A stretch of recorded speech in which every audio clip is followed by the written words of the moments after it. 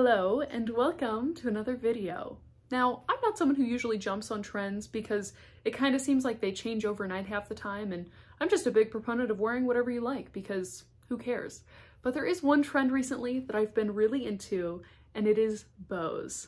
That is one of my favorite trends that comes about in the fashion cycle, is when something that is typically considered very childish, like hearts or flowers or bows, becomes something that's very chic and fashionable. And that's where I feel like we're at right now.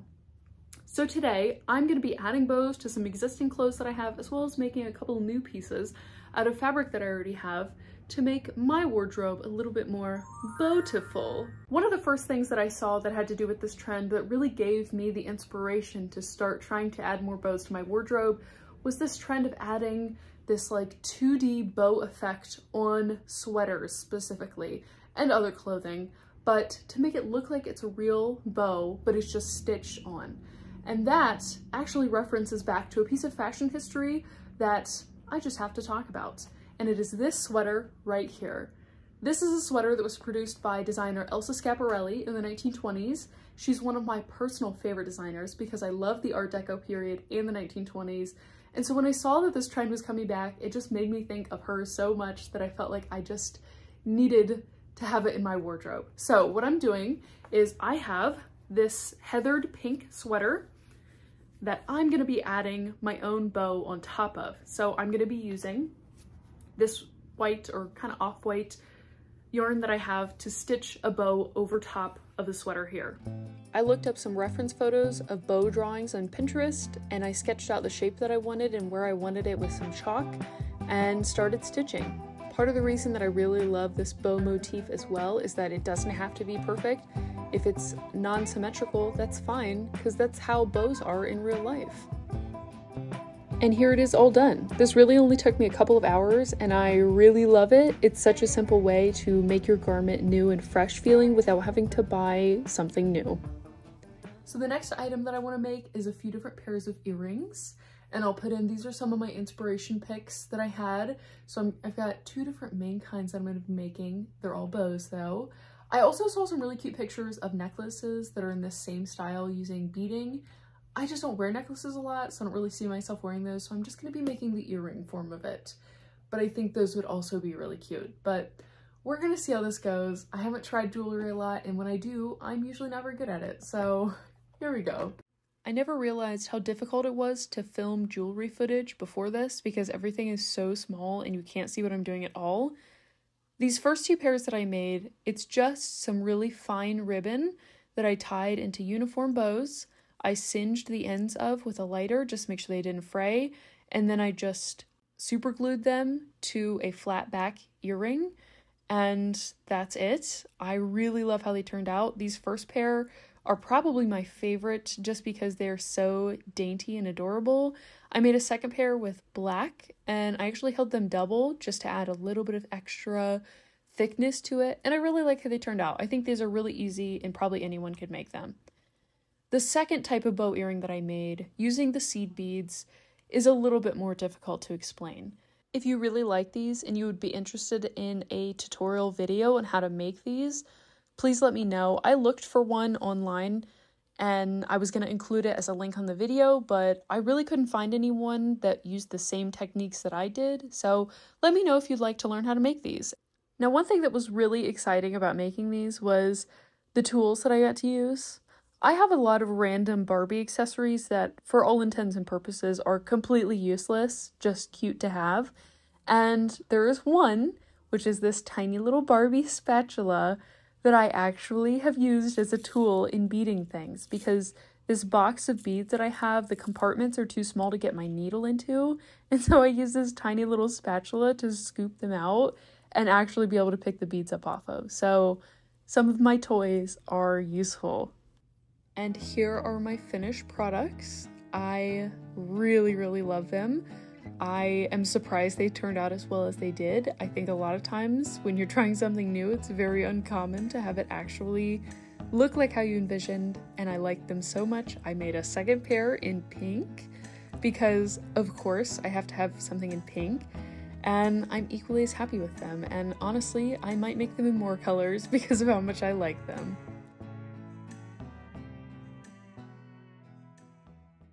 So for the next project that I'm going to be doing in my bow themed wardrobe, I want to make a bag. So I saw many different versions of bags that integrated bows in some way, and I really liked a lot of them. This was a hard decision, but my favorite that I chose is this one that's just kind of a basic tote bag, and then the bow factor is the straps come up around to the shoulder and tie at the top and has this beautiful like drapey aspect to it. So that's what I'm going to be making next. I've got my 2 different fabrics already picked out. First off is this kind of cotton canvas texture fabric, which I feel like already kind of feels like a tote bag, and I think I stole it from my mom's stash forever ago, so thanks, Mom.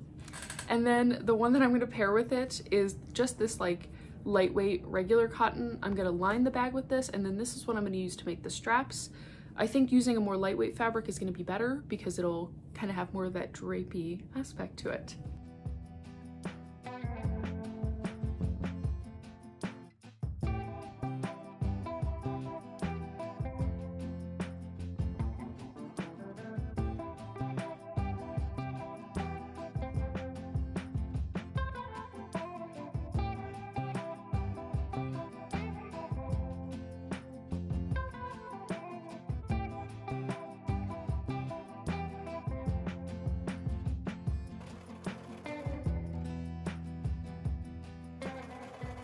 So I went ahead and sewed the straps first, just because I want those to be done so I can have them ready when I'm connecting my bag parts. I made them pretty big because I want to have like an oversized drapey shoulder aesthetic. So this is them finished. I did like an angled seam at the end, and they're 8 inches wide. And then I folded in half, obviously made just a big tube out of. It's like about 1.5 yards long, not quite. But obviously I made 2 of those. So those are ready to go. Next up, I'm working on the lining. I decided to put some just lightweight interfacing on the bottom of the lining section here, just to give it a little bit of extra sturdiness. But I have already sewed that to the body here. This is, I feel like, a lot easier than it looks like. I made the bottom round, so there's no messy little corners to fool around with. And then you just like sew a rectangular piece of fabric onto the bottom, and now you have sort of a bag. And then I'm gonna go ahead and do the exact same thing with my outer fabric.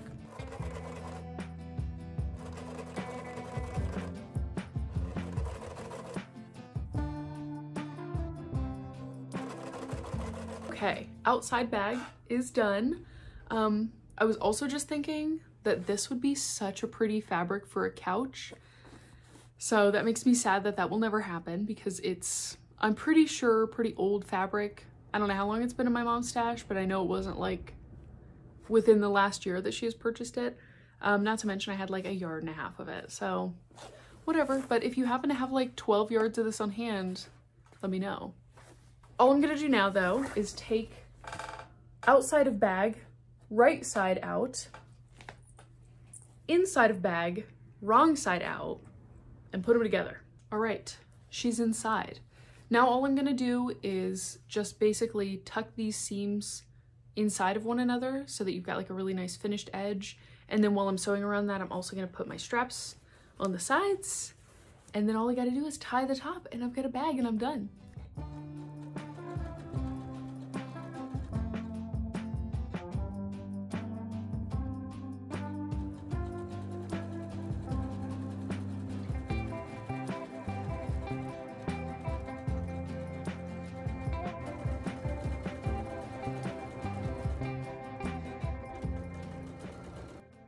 And here she is. I really like it.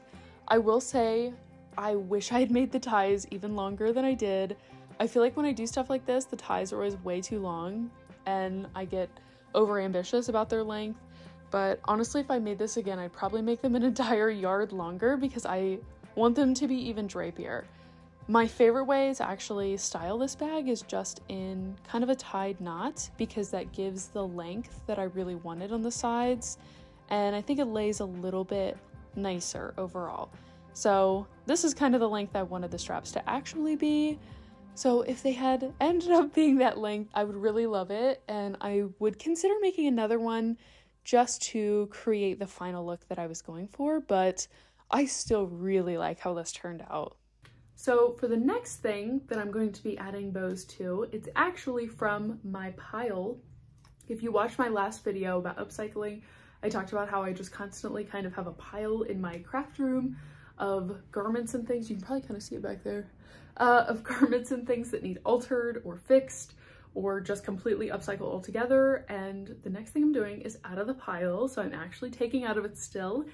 And it's a pair of jeans. I saw this picture on Instagram and I thought it was just so cute. And I've had these jeans sitting in my upcycling pile for probably about a year. And I'm not super excited to admit they're brand new. They have tags on them. It was something that I kind of impulse bought. I will say it. I'll show you. Here's what they look like. They fit really nicely. I do really like them. I don't love the bottoms though. They've got this like slit down the sides and they're also a really straight leg loose fit.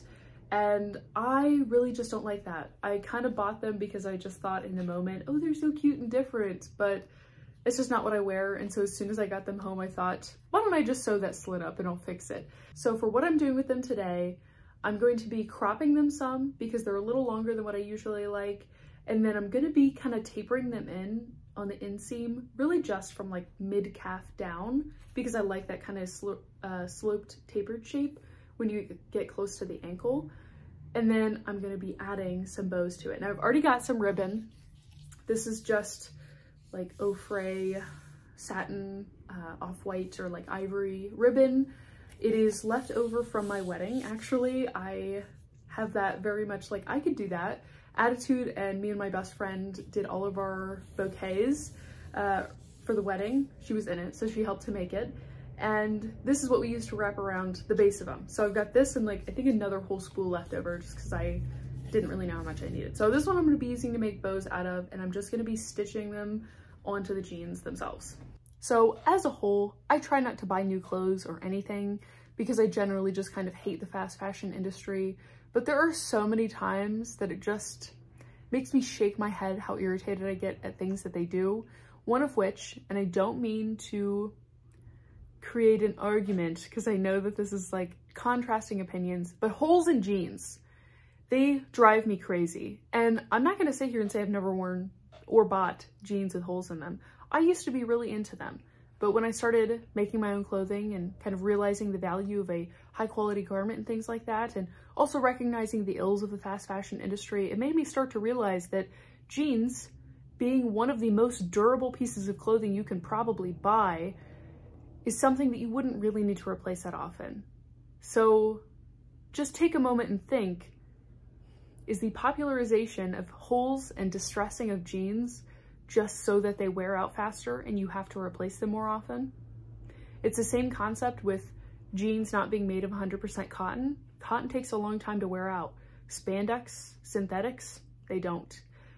The only reason I bring this up is because I didn't even notice this. I was about to shorten these jeans. I've never worn them. They still have tags on them. They're already distressed on the bottom. This is like the easiest place for your jeans to get distressed already. Why? Why is this necessary? It's all just part of making you replace things faster. Stop buying jeans with holes in them. Sorry, that's my deep opinion.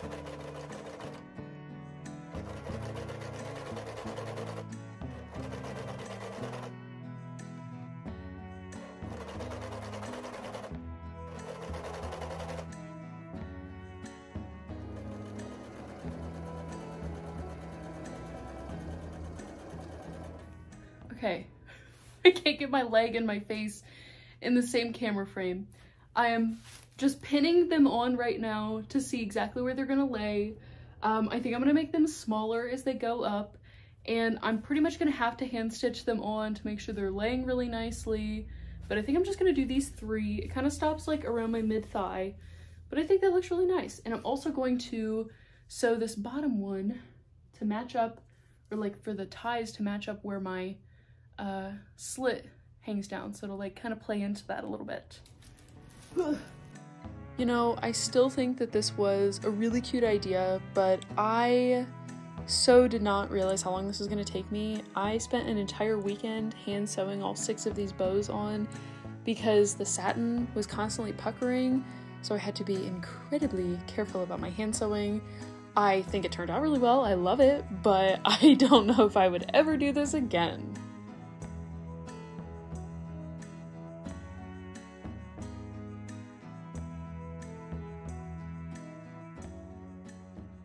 So the last piece that I'm going to be making for this video and kind of my finale item, I first saw this picture. This is a Valentino dress that popped up on my Pinterest, and I thought, this is magnificent. This is great. I loved it. I think it's so classic and chic, but also has some very cute bows on it. And so I wanted to make this kind of in my own version, my own style, but I don't really have any black and white fabric. I thought about for a long time going and buying some, which I've been trying not to do, and I haven't bought fabric in a long time.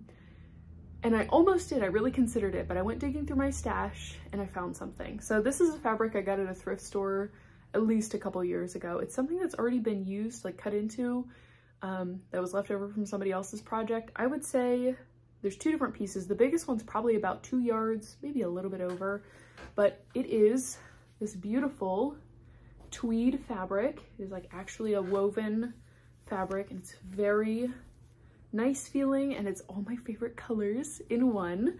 So I pulled this out and I thought I could work with this. Like, this has a similar look to it. Now, I don't have a ton of ribbon. I have almost used every type of ribbon that I own for this video already, just because I don't find myself using it a lot, so I don't really buy it. I have a couple velvet ribbons that I didn't get out, which maybe I'll continue to come up with ideas for things. But for this, nothing really matched, and so I didn't know what to do. Well, I realized I've got a second stash of supplies, and it's all my yarn. And so I went going through my yarn and I found this one. It's kind of like a medium weight cotton blend yarn. It's actually one I dyed myself when I was just like practicing with some dyes, but it's just a regular like cotton blend yarn. But I found a video online for how to knit an I-cord, which I'll link in the description because it's a really helpful video. But I had never knit I-cord before, just like by itself.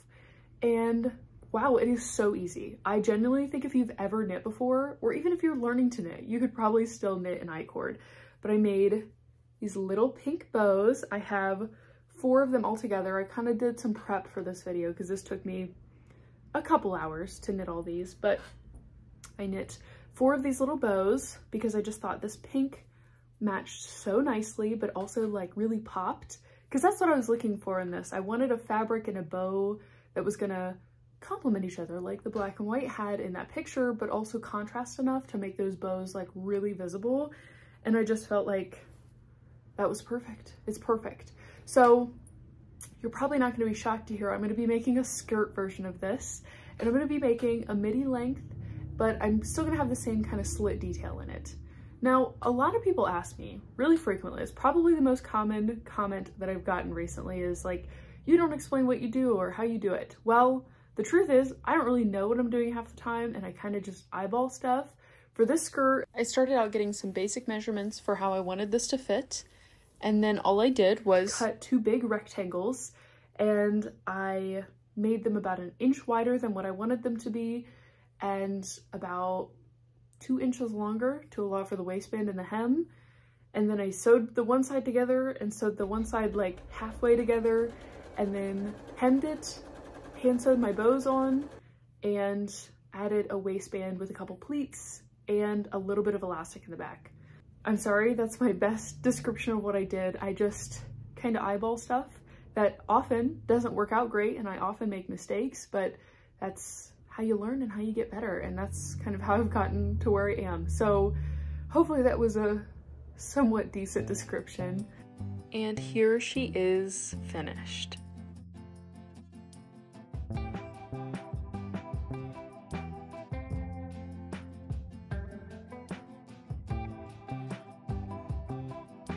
I hand sewed the bows down, but I did leave the little ties loose just to add a little bit more movement to it.